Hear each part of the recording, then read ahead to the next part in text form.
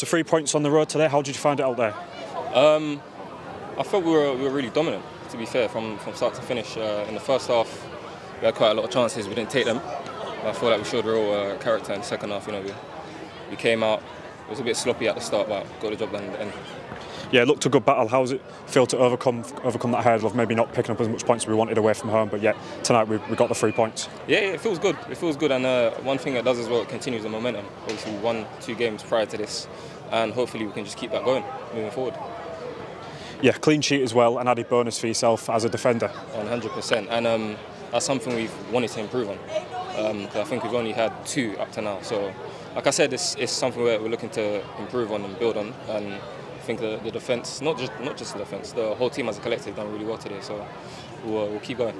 Yeah, what was it about the second half in particular that emphasised the performance and got the 3 goals? I don't think anything in particular. I think it was coming. Like I said, in the first half, we went through our phases really well. We created a lot of chances, and obviously in the second half we got the penalty, and from there we just built on it.